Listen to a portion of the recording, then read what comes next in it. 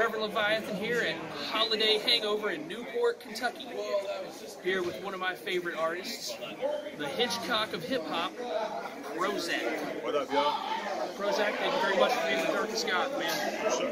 Well, I first heard you on Casket Factory, on Gray and Blue. That was my introduction to you.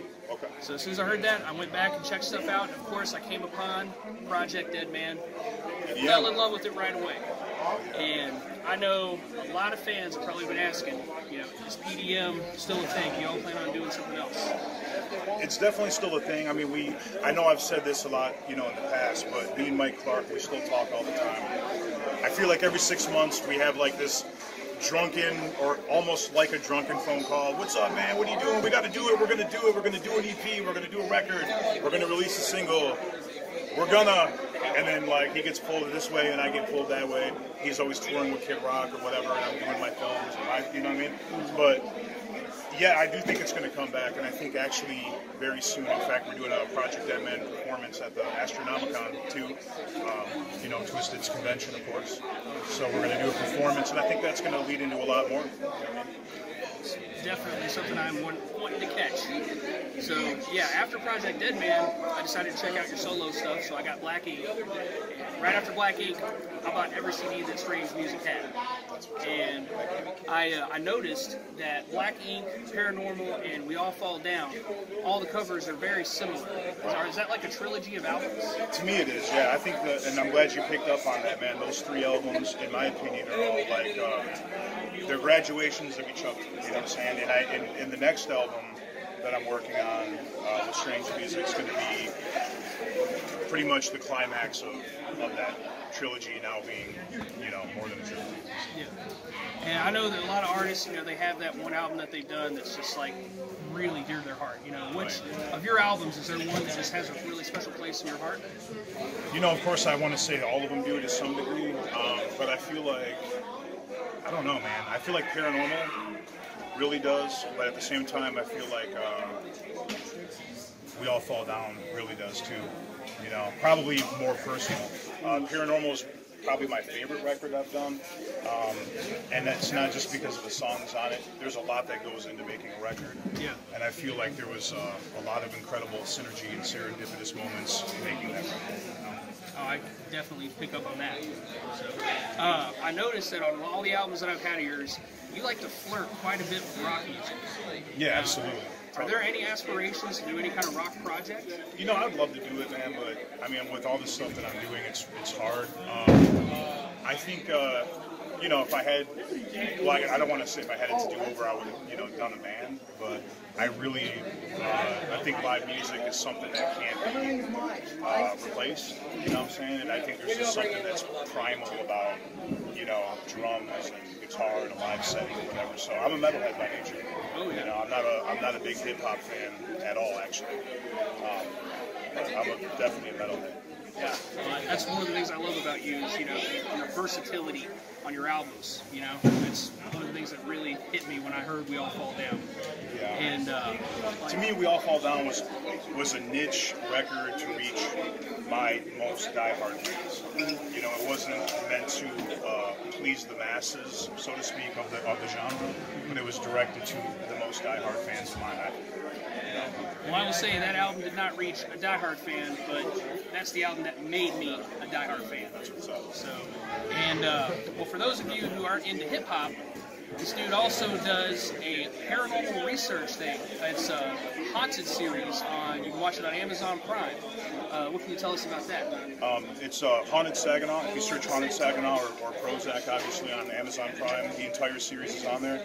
Every year I release a full-length paranormal investigation documentary chronicling a case, a location, and you know we're not there for 1 day, 2 days, 3 days. In fact, the newest film, A Haunting on Finn Road, we were there for 6 months straight to produce one documentary. You know, so it's obviously paranormal investigation, paranormal research.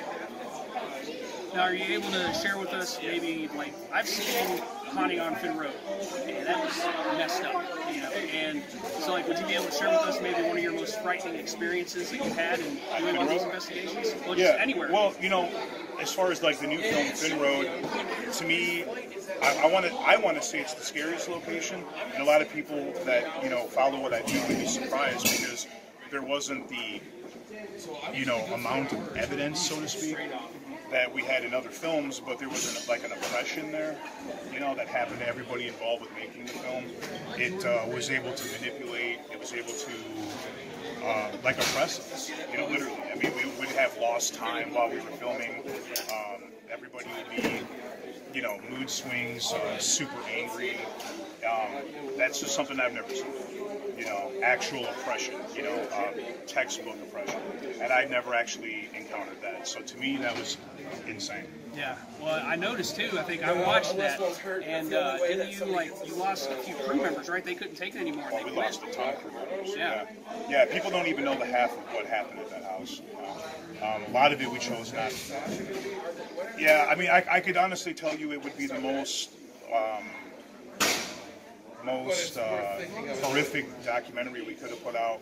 We did have the evidence, and we had things that we could have revealed that would have been beyond shocking and terrible for what happened to the people that lived there. And we had all that information in the interviews, but I chose not to use it because, the stuff that happened there to me was something I didn't want to promote. Yeah. So I didn't want to give it that. So we just, we did enough and we showed enough of what happened there. But I feel that anybody that watches that film will see that there was a lot more to it than that. Okay. Well, here's a random fun question. If you could eat your weight in food, what would it be? A lot of food. Let me think. Honestly, I don't know. Back in the day, I would have said barbecue or that kind of thing, but I'm kind of getting sick of all that type of shit, Eating a little more cleaner lately, so what would it be? Flip. If I could eat my weight in food, what would I eat? You've toured with me for how fucking long? What? If I could eat my weight in food, which is a lot of damn food. In the past or now? Either way, what would I eat? You would have killed every brisket you can. Barbecue, yeah. Brisket. Yeah, I'd say probably barbecue. Okay. Is there no consequence to this hypothetical question? No, just a random fun question to throw in there, So, now, we'll go ahead and close it out with me asking you, man, with, your road of hip-hop and paranormal research and all that stuff, what has been your greatest challenge as an artist? Well, it's very challenging to do both, that's for sure. You know what I'm saying? Because in the last 10 years, I've put out 9 of these documentaries. But in those 9 years, I put out several records and went on several tours, including the longest tour in hip-hop history with Tech 9 and MGK. So it's fucking impossible sometimes, to be able to do both of them. So I think just trying to do the impossible while also having, family and personal life and 10 other ventures and things, and dealing with this asshole. What? Huh? Okay. Well, man, thank you for your time, and definitely look forward to whatever you have coming to us this year, 2019. Sure. So, looking forward to that. So. There's only one thing I was going to say, man, is whoever that dude is that you're letting film keeps trying to inch away with your phone, so... Can I have my phone back? Fuck your phone. Every think about